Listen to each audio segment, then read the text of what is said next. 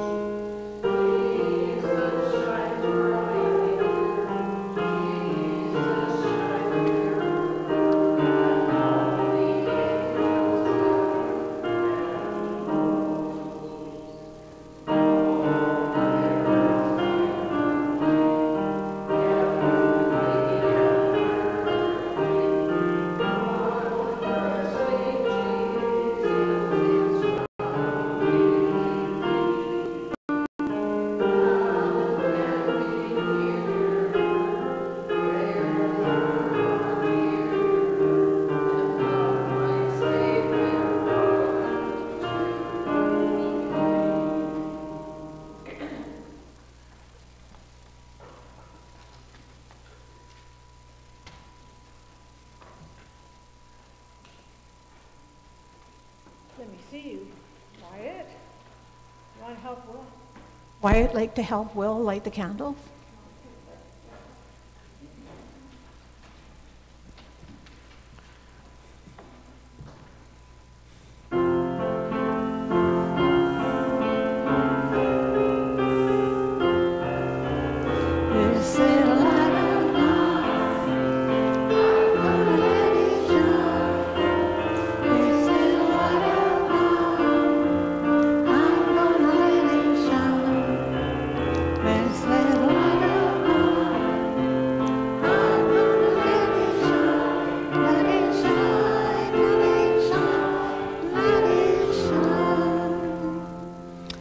Thank you. Have a seat for just a moment.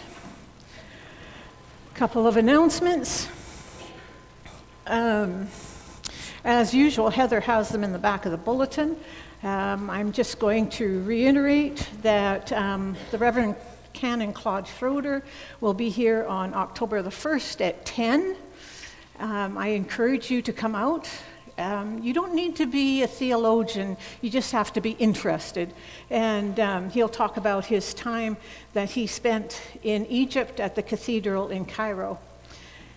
Next Sunday is the blessing of the animals, and so far I know we have at least one poodle, mine, and one hedgehog, yours, Jacob's best friend. And there's a story. Anyway, so we welcome cats and dogs and anything else you might want to bring. Oh yes, we have Lilo coming too. Yes. And any other animal, if it slithers or has scales or hisses, it needs to be behind something so it don't get to me. Anyway, I'm happy to bless it all. And you could bring donations of bleach, paper towel, kitten food, and no clumping litter if you so choose, or you can add to the collection, and that will go to the Humane Society here in Estevan. Messy Church is beginning, and the first time Messy Church will happen is here from 4 to 6 on October 23rd. That's a Sunday in the afternoon at 4, and it's for everybody, for grandmas and grandpas and uncles and aunts and itty-bitty babies and everybody in between. I always remember very fondly the time I was here and did Messy Church Eucharist here, and we did a craft, and Mr. Ledley was 100 or more, and I have pictures of him in the crown that we made during crafts, so it's very much for everybody. So there's that. Now, something new that I just learned is not that the bishop is coming here for Thanksgiving, rogation service on October the 9th, which she will be, but she will be bringing 2 other priests, I believe they're priests, Litchfield visitors from the Diocese of Litchfield. 2 will be coming with her, and they will be staying the nights of Sunday the 9th and Monday the 10th. They'll be staying with us. And so I think I have a plan if the weather's good. So everybody pray for really good weather that weekend. Brian and I will be down camping at Boundary. And so we're going to invite them down there. And so on the Monday, Monday, we would invite you all to come and join us. We'll have a fire. We'll cook some hot dogs or hamburgers or whatever you choose to bring along. And we will, I don't know, maybe we'll sing, maybe, who knows? But it'll give you a chance to get to know them and to visit with them. If the weather's not good, we'll think of another plan, and I'll be letting you know about that.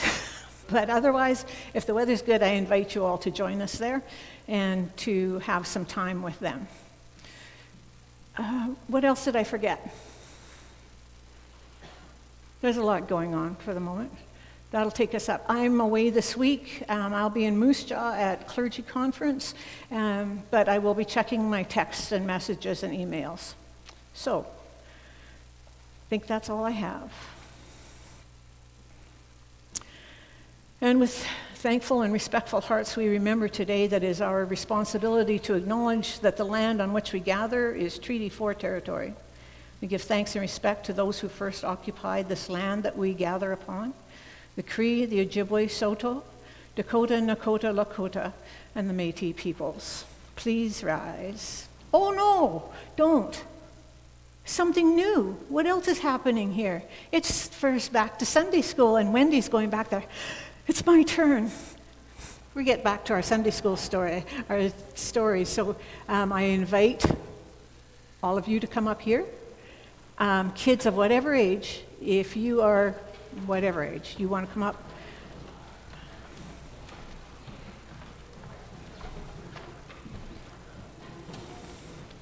So I watched them all come in the door this morning. It's made me realize I'm shrinking. Yeah. They all got so tall. Has anybody seen Wyatt? Oh my gosh. Or Charlie May. Or Will. Look how tall they've gotten. Now they're all sitting down. Taller than us now. They're all taller than us. Jacob is towering. Yep. Welcome back, you guys. We missed you. We missed you. We missed you. We did miss you, and we are so happy to have you back. So happy. Are you guys happy Sunday school is back? Yeah. It's been a long time since we've had Sunday school, and it's been a whole long time since we've been able to gather up here to hear a story. I want to talk to you about alarm clocks. Do you guys have alarm clocks? How do you wake up in the morning? Does your alarm clock go off? Yeah. Or do you wake up in the morning? I guess is a better question. It's difficult. I for one use my phone. I use my cell phone for an alarm clock, and it's got a feature on it called snooze. Do you guys have that? Yeah.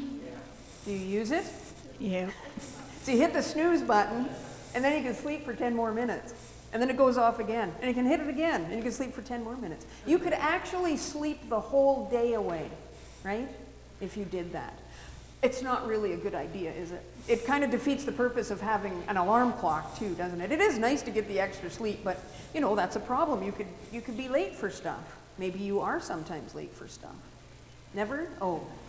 He's good. That's because he's got a mom. But yeah, The alarm clock sitting in that pew over there gets to make sure that he doesn't hit snooze too often. Anyway, did you know that God sometimes has to sound a wake up in our lives when we're snoozing? It's kind of like your mom waking you up. Yeah, he does. He speaks to our heart and he says, wake up, follow me. And sometimes we hit the snooze button and say, oh, not right now. I've got things to do. I'd rather do this or that. And we want to snooze through. We don't want to get up and follow God, right? However, we don't want to hit that button too many times, right? Because if we wake up too late, it will be too late and we'll miss out on what God has in store for us. Jesus told us a story about a rich man who wore the finest clothes. He lived in luxury, beautiful house, and everything that he wanted, he had. And there was a beggar named Lazarus who lay outside the rich man's gate. Lazarus had nothing. He was starving hungry, his body was covered in sores, and all he wanted was for that rich man to notice him and maybe give him a little bit of something to eat, leftovers from the rich man's table. Anything at all really would make Lazarus happy. But you know what? Every day, the rich man walked by Lazarus, ignored him, pretended that he wasn't even there, didn't even give him a second thought. I imagine he passed by Lazarus so many times he probably got to the point where he didn't even notice him. In the Bible it says Lazarus eventually died and he went to heaven. The rich man died as well and he did not go to heaven. He looked up and saw Lazarus was in heaven and he was with Abraham. So he asked Abraham to let Lazarus dip his finger in water and touch it to his burning tongue, because where he was very, very hot. Abraham said, no, I won't do that. Then he reminded the rich man how he had enjoyed such good things on earth, and Lazarus had absolutely nothing. The rich man then asked Abraham to allow Lazarus to go back to earth so that he could warn his 5 brothers so that they wouldn't end up like him. You know what Abraham said? He said no. So the rich man finally gave up, but he figured out what he should have done on earth, but by then, of course, it was too late. God sends us wake-up calls all the time. He doesn't want us to miss out on all the good things he has to offer. Make sure that it's not too late, okay? Don't keep hitting the snooze button. In the morning, maybe, just once. Just once. But when it comes to God, don't hit the snooze button. Listen to what he has to say, okay? Now, we have Sunday school finally, but let's pray before we go there, okay? Dear Father, may we never be guilty of hitting the snooze button, saying, later, Lord. Never let us say that. Instead, let us rise up and follow you. In Jesus' name we pray, amen. Amen. All right, let's do some Sunday school.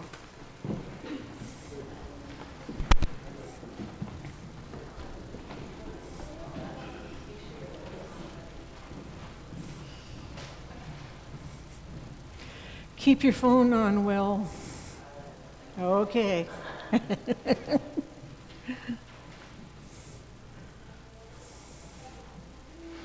See, our youth does double duty. They're downstairs, and then you'll see them pop up here again later. And cell phones on. Having your cell phone on in church is totally permissible in that instance. Totally permissible. If you will please rise.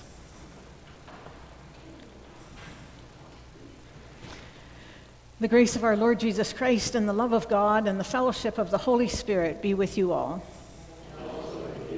And we pray, Almighty God, to you all hearts are open, all desires known, and from you no secrets are hidden. Cleanse the thoughts of our hearts by the inspiration of your Holy Spirit, that we may perfectly love you and worthily magnify your holy name, through Christ our Lord. Amen. And we sing number 365, or the praise.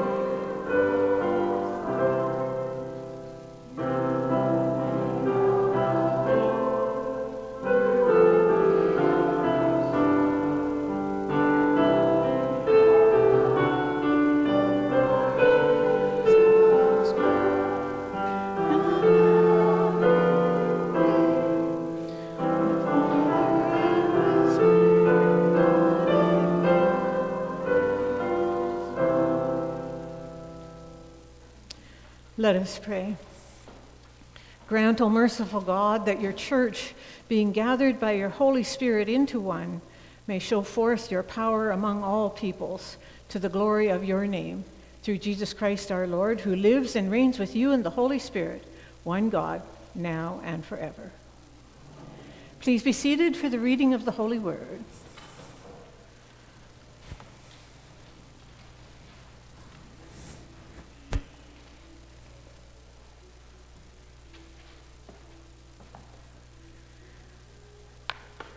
A reading from the book of Jeremiah.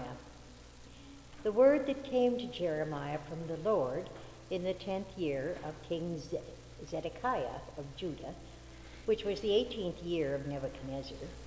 At that time, the army of the king of Babylon was besieging Jerusalem, and the prophet Jeremiah was confined in the court of the guard that was in the palace of King of Judah, in the palace of the king of Judah, where King Zedekiah of Judah had confined him. Zedekiah had said, "Why do you prophesy and say, 'Thus says the Lord, I am going to give this city into the hand of the king of Babylon, and he shall take it'?" Jeremiah said, "The word of the Lord came to me. Hanamel, son of your uncle Shallum, is going to come to you and say, 'Buy my field that is in Anathoth, for the right of redemption by purchase is yours.'" Then my cousin Hanamel came to me in the court of the guard, in accordance with the word of the Lord, and said to me, "Buy my field that is at Anathoth, in the land of Benjamin, for the right of possession and redemption is yours. Buy it for yourself." Then I knew that this was the word of the Lord. And I bought the field at Anathoth from my cousin Hannibal, and weighed out the money to him, 17 shekels in silver. I signed the deed, sealed it, got witnesses, and weighed the money on scales. Then I took the sealed deed of the purchase, containing the terms and conditions, and the open copy, and I gave the deed purchase to Baruch, son of Neriah, son of Messiah, in the presence of my cousin Hanamel, in the presence of witnesses who signed the deed of purchase, and in the presence of all Judeans who were sitting in the court of the guard. In their presence I charged Baruch, saying, "Thus says the Lord of hosts, the God of Israel, take these deeds, both this sealed deed of purchase and this open deed, and put them in the earthenware jar, in order that they may at last for a long time. For thus says the Lord of hosts, the God of Israel, houses and fields and vineyards shall be brought to in this land." The word of the Lord. Thanks be to God.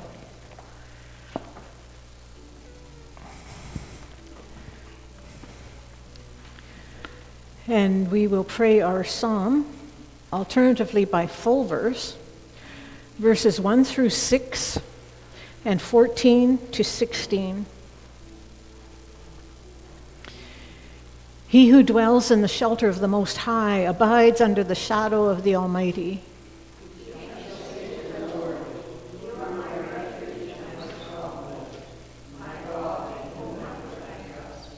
He shall deliver you from the snare of the hunter and from the deadly pestilence.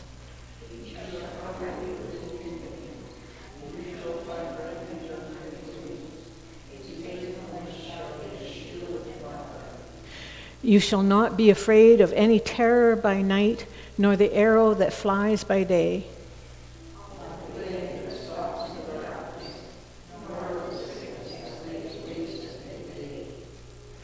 Because he is bound to me in love, therefore I will deliver him. I will protect him, because he knows my name.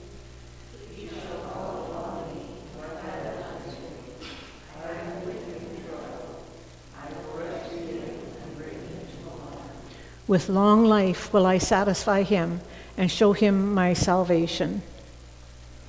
Glory be to the Father, and to the Son, and to the Holy Spirit, as it was in the beginning, is now, and will be forever.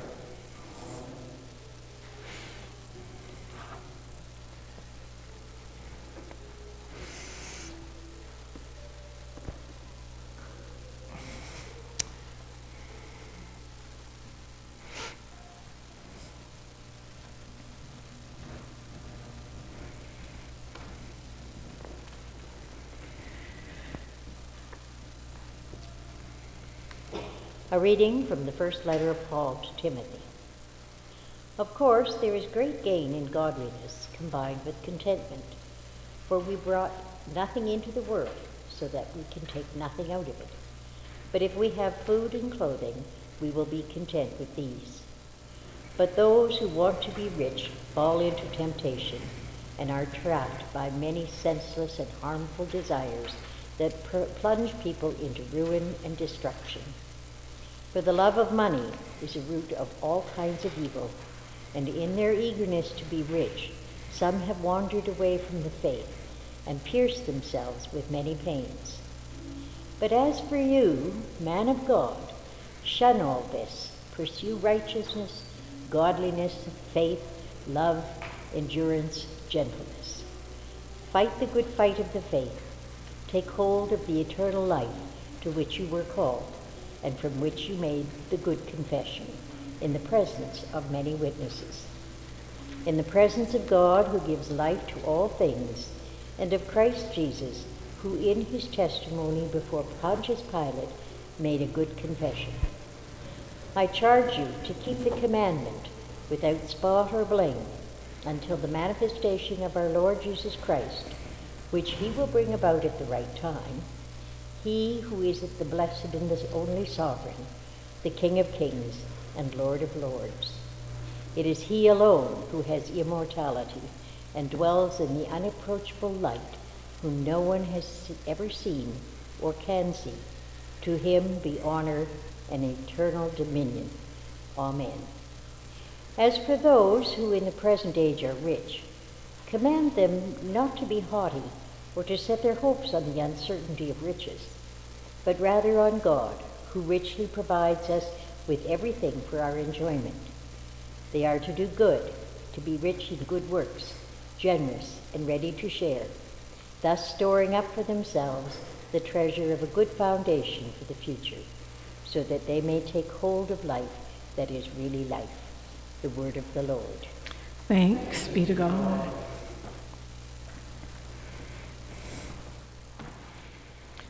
Our gradual hymn is Fight the Good Fight, number 503 in Common Praise or in your bulletin.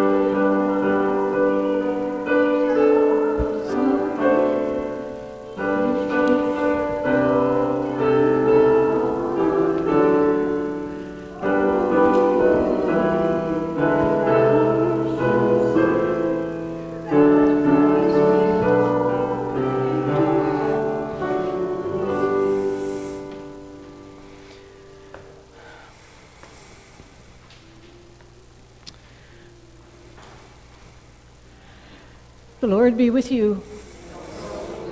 The Holy Gospel of our Lord Jesus Christ according to Luke. There was a rich man who was dressed in purple and fine linen, and who feasted sumptuously every day. And at his gate lay a poor man, named Lazarus, covered with sores, who longed to satisfy his hunger with what fell from the rich man's table. Even the dogs would come and lick his sores. The poor man died and was carried away by the angels to be with Abraham. The rich man also died and was buried. In Hades, where he was being tormented, he looked up and saw Abraham far away with Lazarus by his side.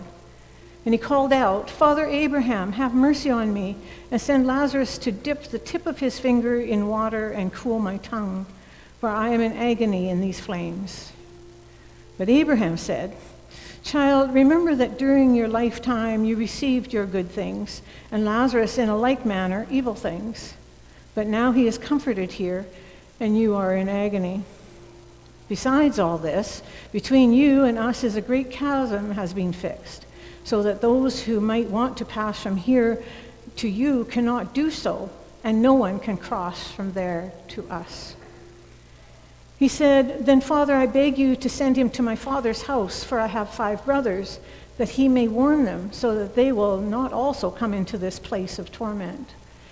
And Abraham replied, "They have Moses and the prophets. They should listen to them."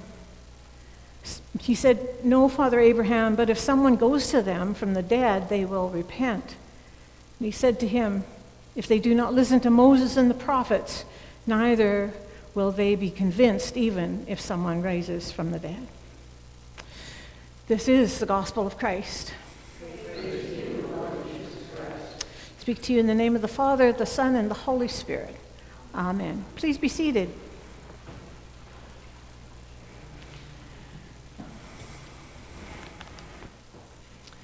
So over the last few weeks, the lectionary scripture readings topic seems to remain fairly constant: money and what we do with it. And throughout Luke's gospel runs this theme concerning the necessity for a proper use of our earthly substance, what we have or own, or at least what we think we own. We were quite forcefully reminded in last week's gospel reading, you cannot serve 2 masters. You cannot serve God and wealth. But this week, just for a bit, I want to talk about hope. I want to talk about what it is and why we have it. Sometimes it would be very easy to lose hope in the face of what's going on. Yesterday, I was taking stock and I was thinking about the war in the Ukraine, hearing about women in Iran killed by religious tyrants dictating what they should wear on their heads, diminishing numbers and lower energy in the church, and a storm which is a disaster for friends and former parishioners on the Ile de Madeleine, where Brian and I used to be. But then one of my favorite memories from seminary pops up, a memory of a friend who died this summer, actually, the Reverend Canon Colin Clay, who was a priest, a professor, and a mentor to me. Now, I remember having lunch with Colin and Rabbi Roger Pavey and some other students.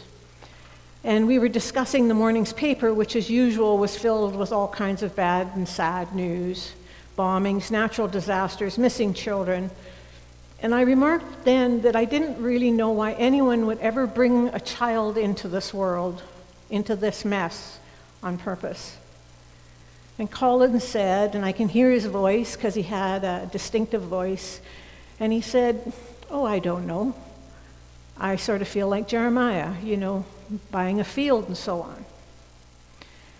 And like the best lessons do, it caused me to go away pondering, what did buying a field have to do with this messed up world? So I did some looking, and here it is. Jeremiah is prophesying in about the year 588 BC, around 6 centuries before the birth of Christ. And the Babylonian army is closing in and will soon besiege Jerusalem. Jeremiah is being confined to the court of the guard, in jail in other words, accused of treasonable activities. He's been a prophet for 40 years, and nobody's listening to him. Not an ideal time in one's life to be investing in real estate.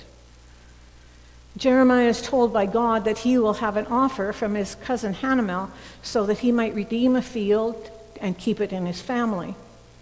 And it may be assumed that the field of Anathoth was now occupied by the Babylonian army, in that Anathoth, Jeremiah's ancestral home, lay just beyond Jerusalem's northeast wall. Being unable to work his land, Hanamel is destitute, and invoking the law of redemption, the poor man asked Jeremiah to buy the plot. And it's up to the eldest of the family to redeem or buy anything or anyone that is in danger of being lost to the family. But it will bring no benefit whatsoever to Jeremiah. Even if Jeremiah wasn't in prison, he wouldn't be able to work the field because it was occupied by the Babylonians. Neither would he be able to sell it unless he could find someone else in the family to buy. Nevertheless, Jeremiah redeems it, and he buys the inaccessible, unworkable plot of land. And we wonder why on earth, under his circumstances, would Jeremiah buy a field? The city's under siege, he's in jail, the future looks bleak. Why invest in a field that will soon belong to somebody else? Would you invest in the future when everything points to the ridiculousness of that move? Would you spend money on something that looks like you will never have a chance to enjoy it?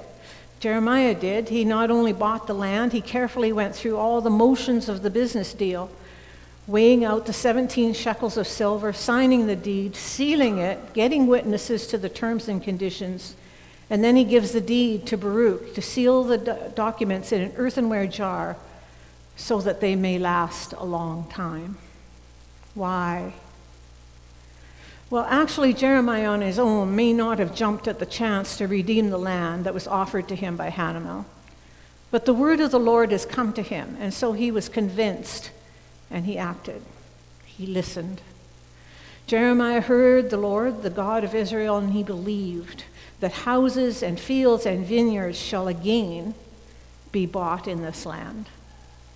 Through faith, he acted and was convinced that the future would be changed. Jeremiah's hope was that God was a faithful God and a God of restoration. And the good news is that Jeremiah's God of restoration is our God, a God of hope, a God that keeps promises. Listening to God's word is pretty important in our life as Christians and for our eternal life, as the rich man finds out in the reading from the Gospel of Luke. Jeremiah heard the word of the Lord and believed. The rich man, not so much. This parable that Jesus tells the Pharisees is not meant to be a condemnation of the rich. Neither is it trying to describe the geography of heaven and hell. Briefly, the message of the first part, verses 19 to 26, we're told that the rich man who lived in the way that the rich often do died, as has the poor man Lazarus. Note that in the scripture, the rich man is not given a name, but he is called child. The rich man ends up in Hades, where he's being tormented, but far off he sees Abraham, and with him is Lazarus, and he calls out to Abraham. He still doesn't speak to Lazarus, do you know? And he asks him to send Lazarus over with a drop of water, because Lazarus for him is still just a nobody, a nothing. The rich man still doesn't acknowledge Lazarus after death any more than he had in life. He still doesn't get it. His sin was not in being rich. His sin was being intentionally blind. It was not doing anything with his riches. He knew Lazarus' name, but ignored him at his gate, where Lazarus had been dumped to scrabble after the crumbs from the rich man's table and to fight off the dogs. Sin is in knowing that the poor are there and not doing anything about it. Sin is in having much and not sharing it with those sitting outside the gate suffering the evils of the world. Lazarus has received the evil things in life, but is now comforted while the man who is so rich in his earthly life now suffers in agony. Then the rich man has a thought for his brothers, and he wants them warned so that they may change and repent. And Abraham tells him, they have Moses and the prophets. You should listen to them. And the rich man says, well, if you send somebody who's been raised from the dead, they will repent. In other words, send the ghost. And then Abraham replies, if they don't listen to Moses and the prophets, neither will they be convinced even if someone raises from the dead. And maybe it's a foremention of Christ. Abraham tells him and us that we have Scripture. We have the written word found in the Bible to tell us, to show us the hope that is believing in God. Then comes the first letter of Timothy, which is much plainer speaking than either Jeremiah or Luke. And it tells us they are to do good, to be rich in good works, generous and ready to share, thus storing up for themselves the treasure of a good foundation for the future, so that they may take hold of the life that really is life. Last week marked the funeral of Queen Elizabeth II, and Archbishop Justin Welby preached. I don't know if you heard it, but it's still accessible. You can either get it printed or you can listen to him online. Within the sermon, he said this, and I quote, "In all cases, those who serve will be loved and remembered when those who cling to power and privileges are long forgotten." Lazarus has a name, and he's remembered. The rich man, he's just the rich man. If we heed the teachings of Jesus, we become servants, loving our neighbor in word and deed. If we listen to the word of God, we are guided into a life, that is so rich, no matter the evils or the powers and principalities that surround us. A life in which there is always hope if we believe and have faith in the power of God to save. Hope is a fragile thing, and it's hard to hang on to sometimes. For Jeremiah in the 6th century before the birth of Christ, and for us, it's 27 centuries later. But we are secure in hope and in the knowledge of a God who is faithful to us, a God who promises restoration, indeed a God of hope. And for this, thanks be to God. Amen.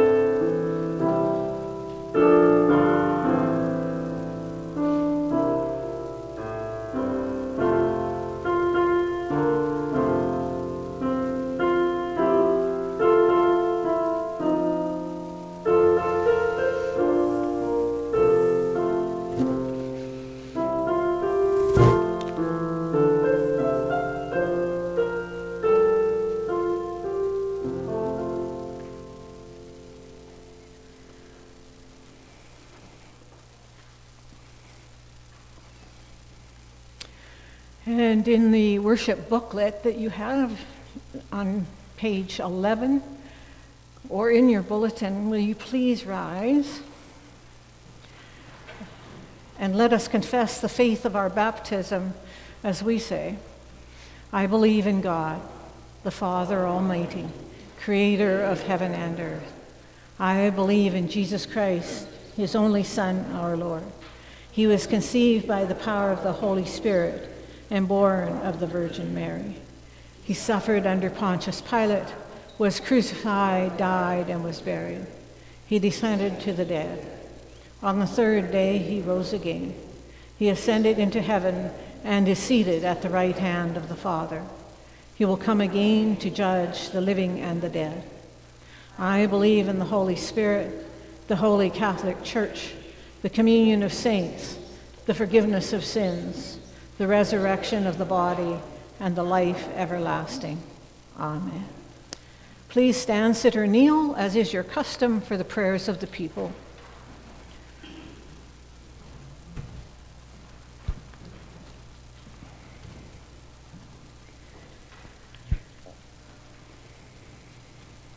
The response to the bidding, Lord, make us a loving people, is, and a caring people. Lord, the creator of all, give us a sense of respect for all people. Let your church work for the good of all and the uplifting of those who are down. We pray for all relief organizations, for those working amongst the world's poor. We pray for the church in its work in poor neighborhoods. We pray for all ministers, pastors, bishops, priests, and deacons, and especially for Linda, our primate, Sidney Black, Indigenous bishop, Barb, our deacon, Brian, our honorary assistant. For clergy attending the clergy conference this week, and in gratitude for all clergy who have served in the diocese over the years. For Bishop Jane Alexander, assisting bishop, clergy, and people of the territory of the people. Every child matters. Remember the Indigenous children who did not return home from a residential school, for survivors and their families, for truth, healing, and reconciliation, for Becky Frank and the St. Joseph Hospital chaplaincy, for the Anglican Church of Burundi, for our companion diocese of Litchfield and Minyanga, for our ecumenical partners in the Lutheran, Anglican, Ukrainian Catholic, and Roman Catholic covenant. Lord, guide us that we may be good stewards of what you have given us. Lord, make us a loving people. And a caring people. We pray for all in the positions of authority that they do not misuse their powers for leaders of people and for all who make decisions about our future. We pray for the people of Ukraine, for peace and the laying down of weapons. Lord, we pray for all who have been separated from loved ones through war or circumstance, for those who have left home and become lost. We pray for all whose homes and lands have been spoiled by war, by a lack of respect for the earth. Lord, make us a loving people. And a caring people. We give thanks for all who taught us love by loving us, for those who gave us respect for ourselves and confidence. Lord, teach us to be open to the needs of others in our homes and in our communities. We pray for our church family, Jeff and Heather Pyra and their children, Jacob, Sarah, Isabel, and Charlie May, Melvin Reed and his extended family. Guide us in our choices and in our friendships. Lord, make us loving people. And a caring people. We pray for all who lack well-being, the ill at home or in the hospital. We pray for friends and loved ones in their needs, for all ill and suffering people, especially Lyle, Robert, Terry, Robert Adams, Gail Brandon, Jody Bryant, Mackenzie Delaney, Aaron Ducart, Sherry Ducart, Frank Elbert, Nadine Elson, Wanda Fries, Dorothy Gates, the Reverend Dale Gilman, Dave Genter, Bob Haynes, Lori Haynes, Alan Hodges, Debbie Hubick, Brian Joseph, David McDonald, Michaela McPherson, Leanne McCarthy, Dorianne McGillis, Marge Miller, Arnold Newton, Dale and Walter Purvis, Julie Ricks, Les Saxon, Kim Smith, Candy Smythe, Wanda Stang, Lisa Vandeveld, Tom Wright, Mavis Zinovich, and those we name silently before you now. Lord, make us a loving people. And a caring people. We give thanks for all who have entered the fullness of joy and peace in your kingdom, for all who are refreshed and restored in your kingdom. We ask you to bless friends and loved ones departed, especially Marlene Hagar, Harriet Burks, Helen Cuddington, Barry Duncan, Edna Moore, Anne Winteringham. Lord, make us a loving people. and caring people. Good and gracious God, make us sensitive in all our dealings with each other and with your whole creation. Grant that we may reflect your generosity in our lives and do your will here on earth, that we may come to rejoice in your heavenly kingdom through Jesus Christ our Lord, who is alive and reigns with you in the Holy Spirit, one God, world without end. Amen.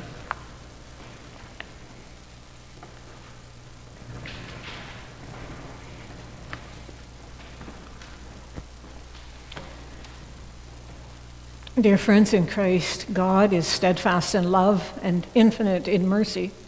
He welcomes sinners and invites them to his table.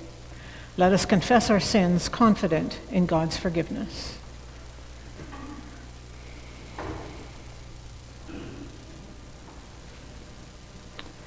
Most merciful God, we confess that we have sinned against you in thought, word, and deed, by what we have done and by what we have left undone. We have not loved you with our whole heart. We have not loved our neighbors as ourselves. We are truly sorry, and we humbly repent. For the sake of your Son, Jesus Christ, have mercy on us and forgive us, that we may delight in your will and walk in your ways to the glory of your name. Amen. Almighty God, have mercy upon you, pardon and deliver you from all your sins, confirm and strengthen you in all goodness, and keep you in eternal life through Jesus Christ our Lord. Amen. And the peace of the Lord be always with you. And we exchange a sign of that peace with one another. Peace.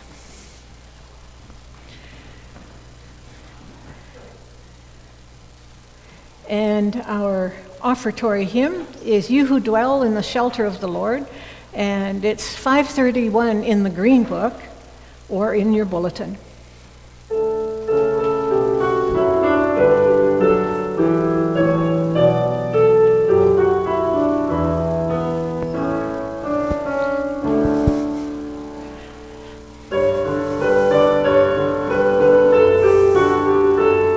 Just use these two at this time.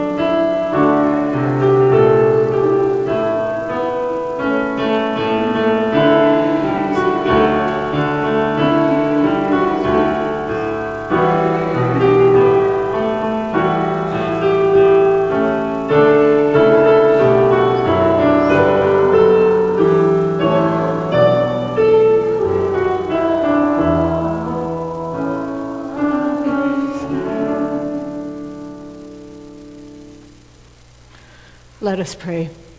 Eternal God, in Jesus Christ we behold your glory. Receive the offering of your people gathered before you, and open our hearts and mouths to praise your great salvation, the same Jesus Christ our Lord. Amen. Thank you. And using supplementary Eucharistic Prayer 1, found in the booklet on page 15, and we will use the responses in bold. The Lord be with you. Lift up your hearts. Let us give thanks to the Lord our God. Holy God, lover of creation, we give you thanks and praise, for in the ocean of your steadfast love you bear us and place the song of your Spirit in our hearts. When we turn from your love and defile the earth, you do not abandon us. Your Spirit speaks through Huldah and Micah, through prophets, sages, and saints in every age, to confront our sin and reveal the vision of your new creation. Joining in the song of the universe, we proclaim your glory, singing,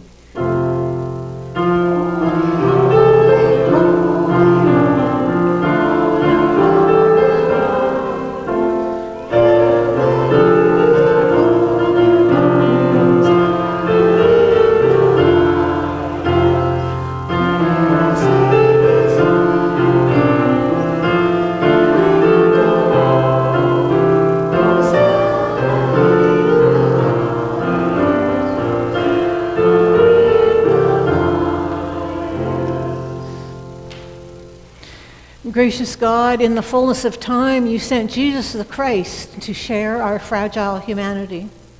Through Jesus' life, death, and resurrection, you open the path from brokenness to health, from fear to trust, from pride and conceit to reverence for you.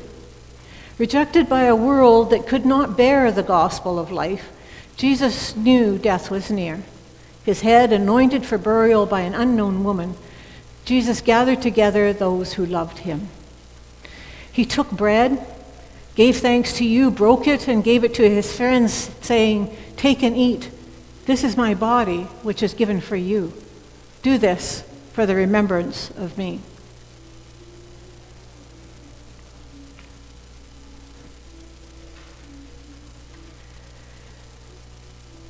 After supper, Jesus took the cup of wine, gave you thanks, and said, "Drink this, all of you. This is my blood of the new covenant, which is shed for you and for many. Whenever you drink it, do this for the remembrance of me."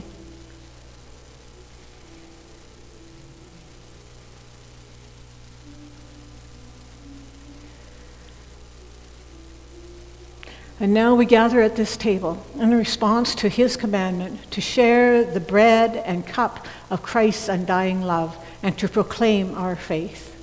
Christ has died. Christ is risen. Christ will come again. Breathe your Holy Spirit, the wisdom of the universe, upon these gifts that we bring to you, this bread, this cup, ourselves, our souls and bodies, that we may be signs of your love for all the world and ministers of your transforming purpose. Through Christ, with Christ, and in Christ, in the unity of the Holy Spirit, all glory is yours, Creator of all, and we bless your holy name forever.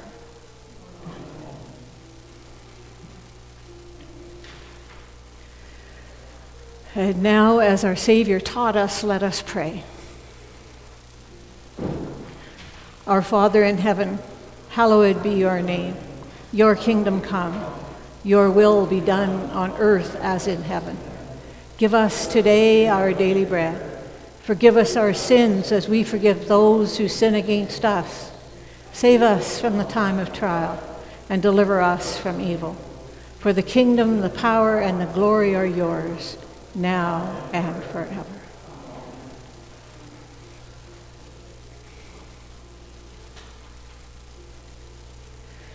I am the bread of life, says the Lord. Whoever comes to me will never be hungry, and whoever believes in me will never thirst.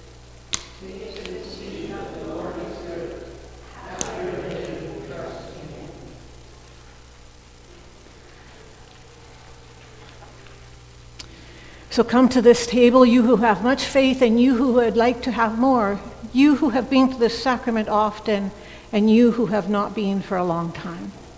You who have tried to follow Jesus and you who have failed, come. It is Christ who invites us to meet him here.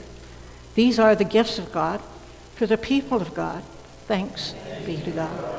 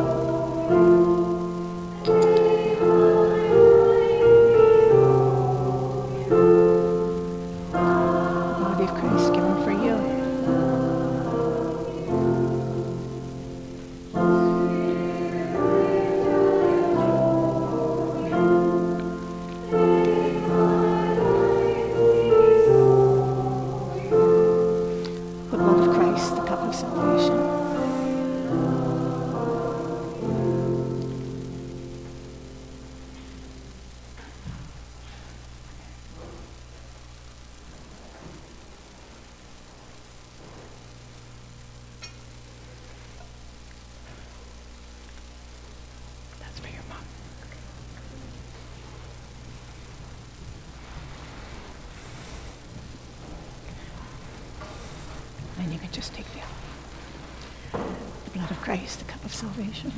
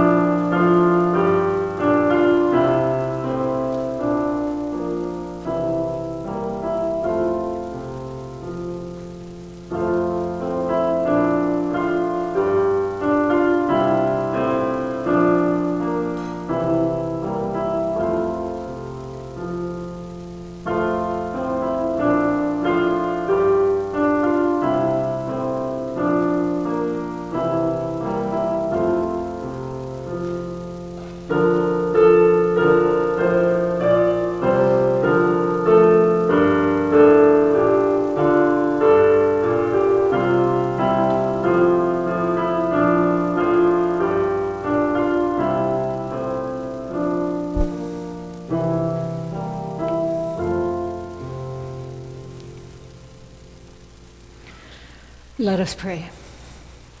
Father in heaven, strengthen the unity of your church so that we who have been fed with holy things may fulfill your will in the world. We ask this in the name of Jesus Christ, our Lord. And we say, glory to God, whose power working in us can do infinitely more than we can ask or imagine. Glory to God from generation to generation, in the church and in Christ Jesus, forever and ever. Amen.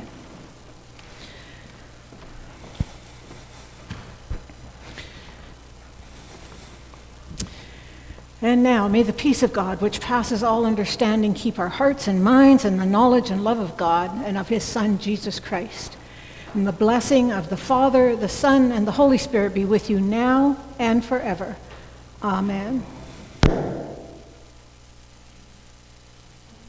Thought I had a sneeze, sorry. Our final hymn is,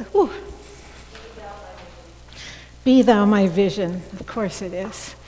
Be Thou My Vision.